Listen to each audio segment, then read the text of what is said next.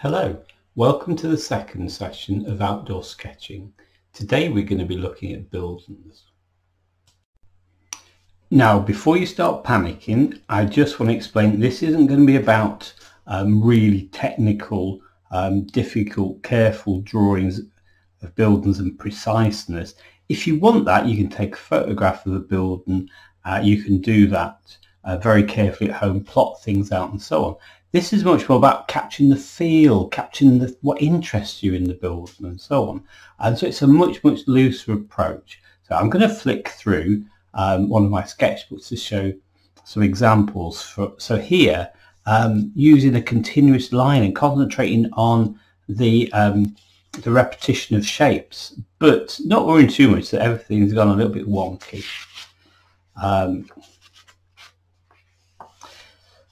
This one, bold black pastel and then washes and bits of pen. But again, you know, there's a little bit of perspective in there, and we'll just look at the basic sort of bits of perspective. It's not something to really worry about.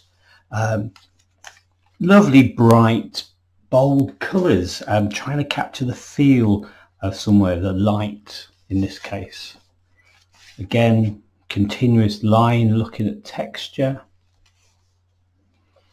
continuous line looking at details. It might be that when we go out sketching on the Thursday, you just want to look at details and not really try to draw the whole of buildings. It might just be doorways or arches or windows that really interest you.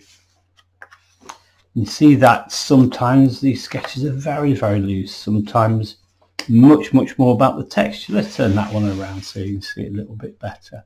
So very much about texture and pattern rather than about lots and lots of careful measuring.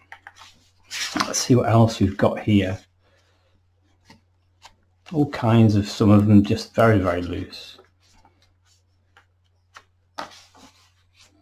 Little tiny sketches, details. You can see that drawing outdoors doesn't have to be about really precise, accurate drawings. It's more about capturing that sort of feel. So I'm going to be working from photographs. The photographs I'm going to be working of are of Tavistock Town Hall,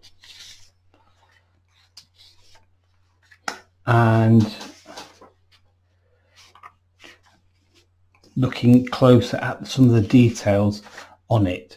We're going to be meeting in the churchyard, weather permitting, and you can draw anywhere around there. You can wander up the streets or whatever.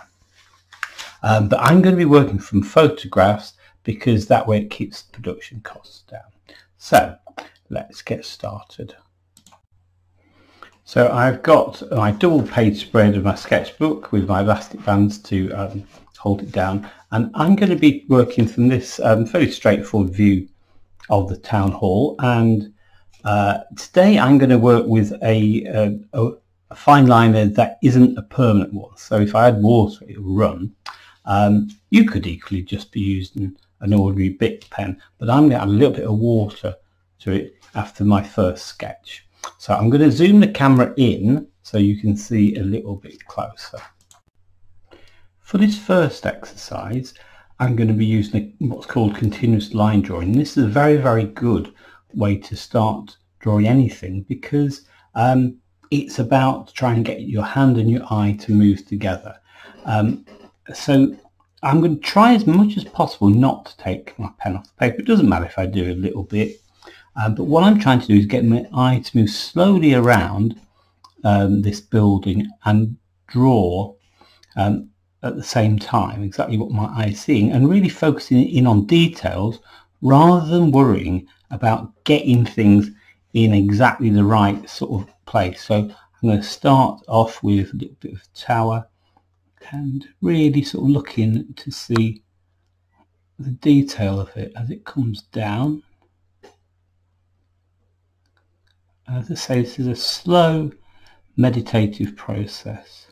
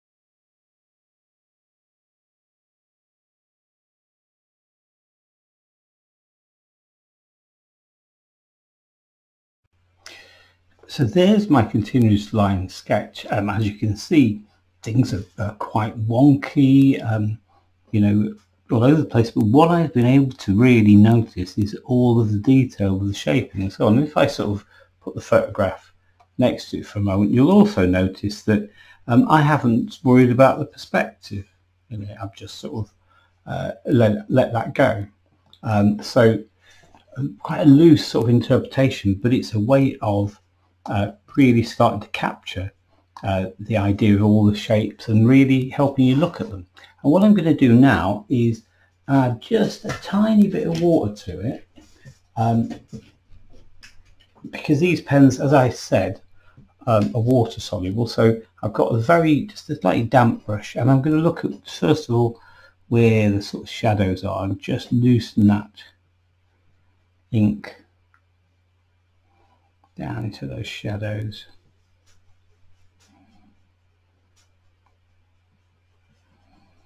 A little bit more water than that, just a bit. Try not to put too much more water on if you're trying this.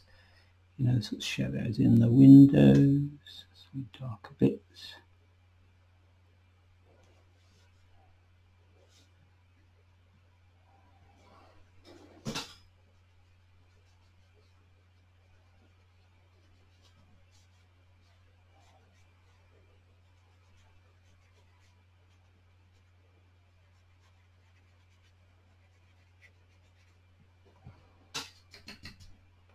It just gives it a bit of a sense of shadow in places.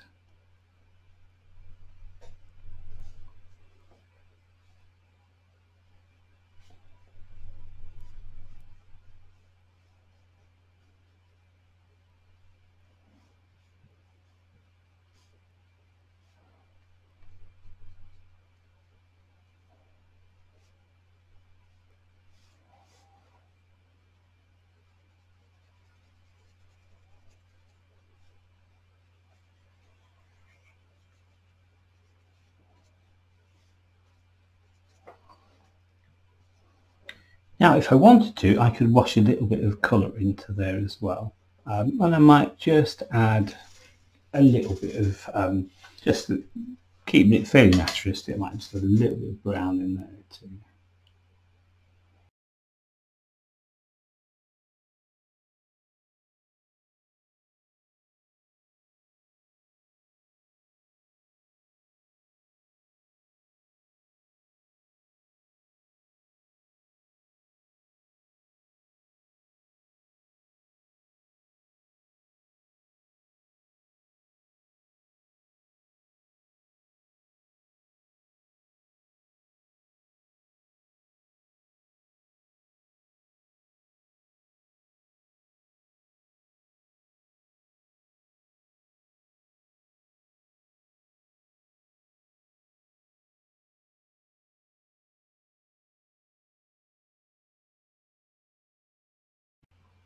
So a little bit of brown in there, and I decided I wanted to add a little bit of blue, just to create those shadows and a little bit of reflection of the sky in the windows. And you might wonder, why blue? Well, that's something I'm going to come on to in the next exercise. Here's a sketch which exploits the important quality of using blue for shadow. I've also used blue for the line. And as you may be able to tell, this isn't Tavistock, it's just an example I've got in one of my sketchbooks. But can you see how warm this picture feels? Because we've got the redness, you know, the strong warmth for the red, but the shadows are blue. And this is something that naturally happens. When you've got direct sunlight, you will get, you know, warm sunlight, you'll get a sort of yellowy colour, and it's full sun. A very slightly yellower light, but in the shadow you get a bluer light, and by contrasting warm and cold you sort of heat up your picture. So if I just flick back to this one of the town hall, by contrasting this blue in the shadows with the yellow, can you see it just makes the picture that a little bit warmer? And I'm going to exploit that and take it to a higher level in my next sketch. This is the picture I'm going to be working from, and I hope you can see that there's a certain amount of perspective on that, which basically means that as things are further away, they appear smaller. You can get yourself into a real sort of mess making this over technical, but perspective in essence is as simple as that. If we look at this line, everything's sort of sloping in that direction, and further down something that's parallel is sloping in the other direction, and they come together. And that's all that perspective is the further and further away something is, the smaller it appears, so it appears to come together like that. I'm going to show you a couple of diagrams of this. So here we have what's called one-point perspective. So you're looking front on at a building, and the sides appear to get smaller. You see it here, look, in these arches. And that's all it is, that those lines sort of kind of converge, roughly speaking. But all I would do is, if I was to draw perspective, is look at a building, hold my pen or pencil up and just see what the lines are and quickly sketch those onto my paper. So looking again at this picture, we see that the lines in that direction, as it's parallel, sort of converge a bit like that. And I'm going to sketch those on. If I wanted to, I could also see that the ones in this direction also converge. So just quickly sketch that on with a bit of pencil. Let's just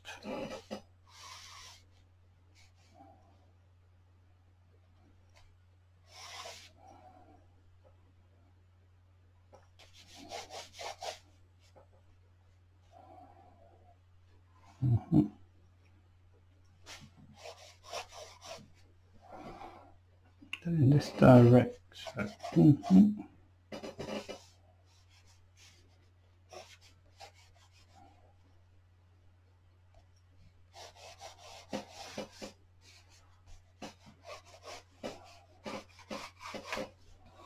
And that's the starting point for my building. And that's all the lines that I really need. I usually need guidelines, but again, I'm just going to work with continuous line because it's a technique I like, and because I don't want it to be really over fussy and over accurate. So I'm just going to put on these maturity things.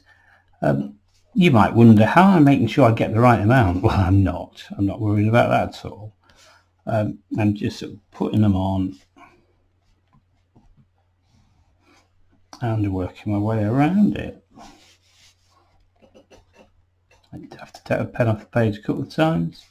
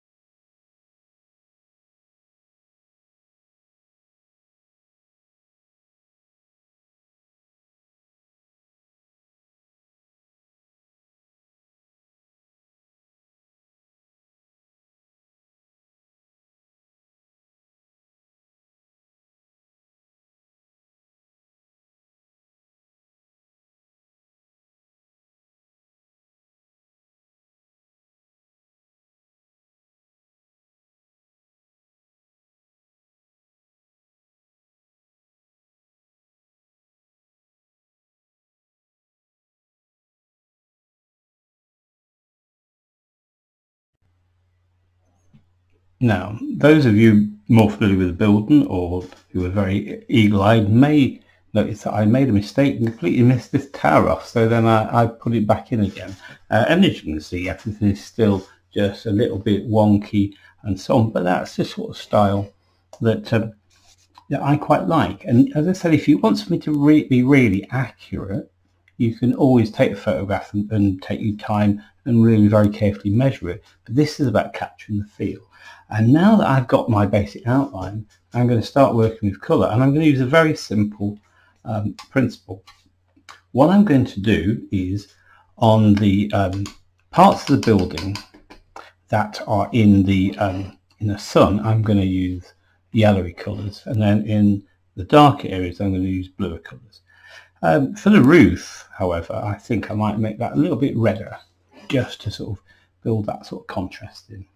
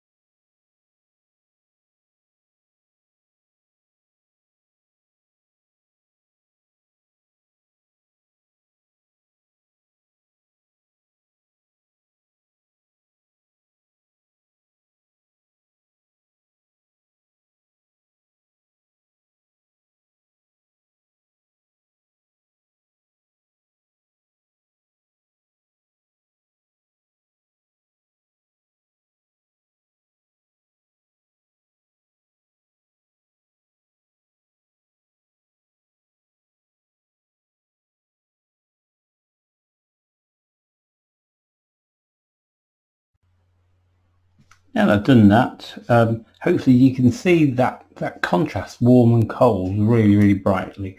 And of course, if you want to get the colours a little bit more exact, you can always work from photographs later.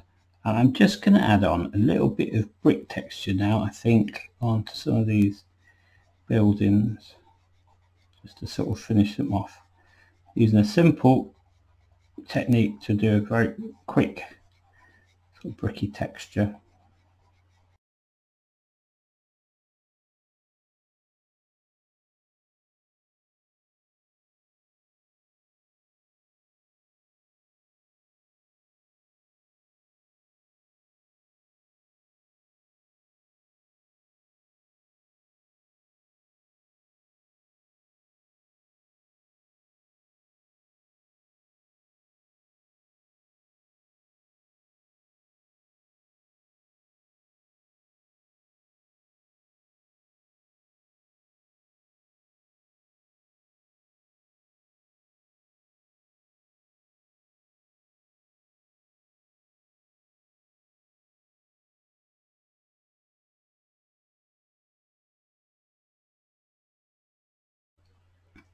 There's my finished sketch.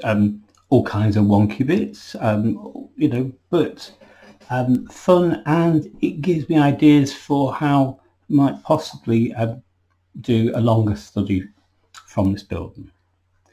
As well as doing whole buildings, or instead of, in fact, what you might want to focus on is looking just at some of the really interesting details on buildings.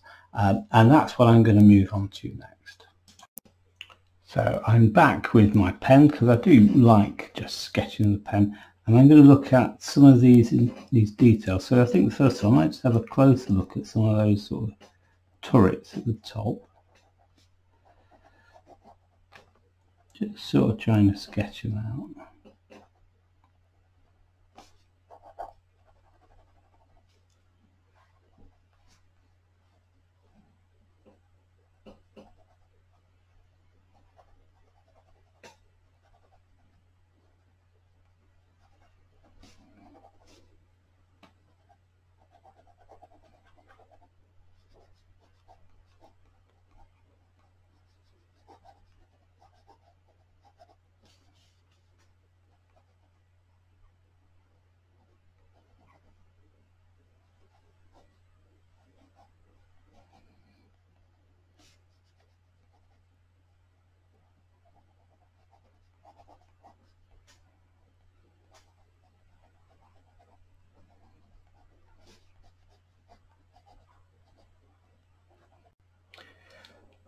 So it's only when you look really closely you appreciate the subtle changes. So this turret being square and that one triangular, these bits underneath which sort of stick out. And looking at these details is a great way to really begin to see all of those interesting sort of aspects of the building. I'm now going to look at something else, which is to look at one of the arches.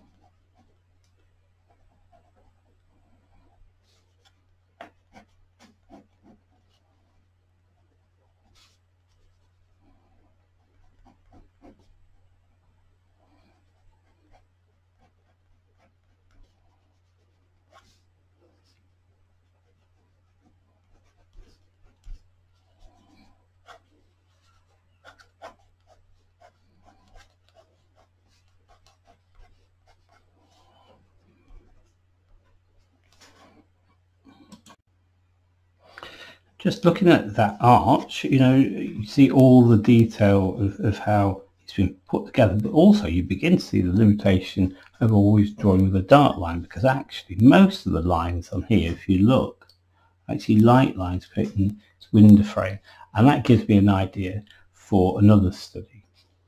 So this time I'm going to put some colours down first, and then I'm going to draw with a Tipex pen.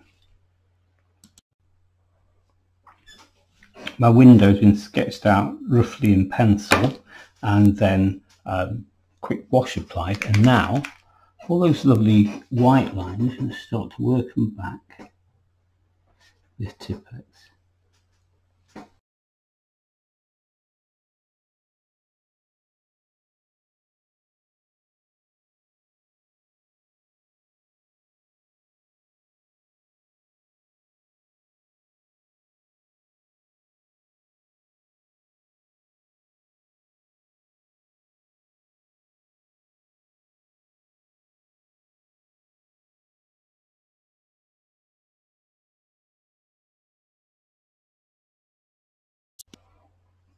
Now I'm going to a little bit of shadow with my blue and black pen.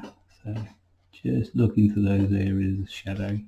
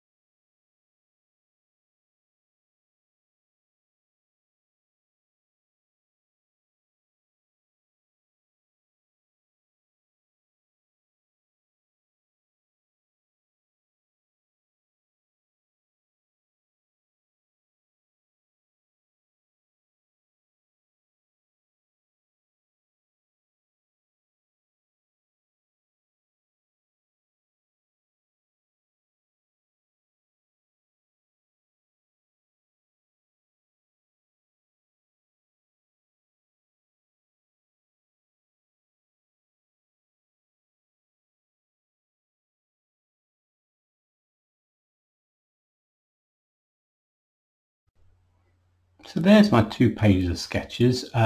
Just to recap, using continuous line, not worrying that things are going wonky.